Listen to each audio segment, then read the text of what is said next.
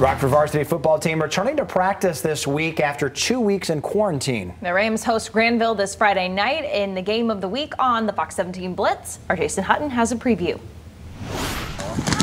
Not all football players love practice, but just about every Rockford football player was thrilled to return to the field after 2 weeks off. Didn't know when we were going to be able to come back, and just happy to be back at practice and be able to play this Friday. What'd you do with your time the last couple of weeks without football? Well, stayed at home, did some school, worked out, got out in the yard, did some football drills. You know, just to see them, you know, in person. We've had some virtual meetings going on. I have virtual workouts with them.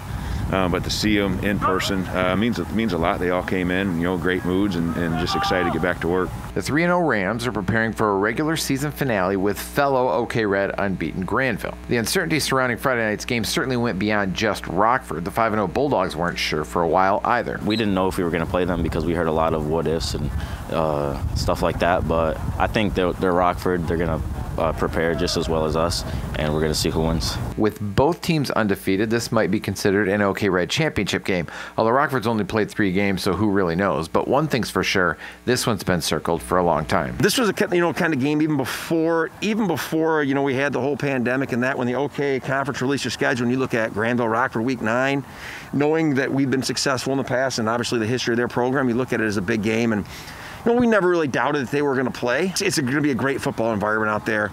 Every time you go there, it is, and it'll be a fun game for sure for both teams. Of course, it's Rockford.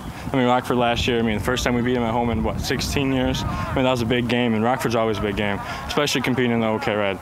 So yeah, I mean, it's a huge game for us. They're a really good opponent, and it's a really good rivalry. You know, ever since I was little, Grandville versus Rockford, that's big game of the season. So finally to get to compete under the lights against them on a Friday night. There's no other situation that compares. The winner of Friday night's game will also be the top seed in the district as the playoffs begin next week. Jason Hutton, Fox 17 News.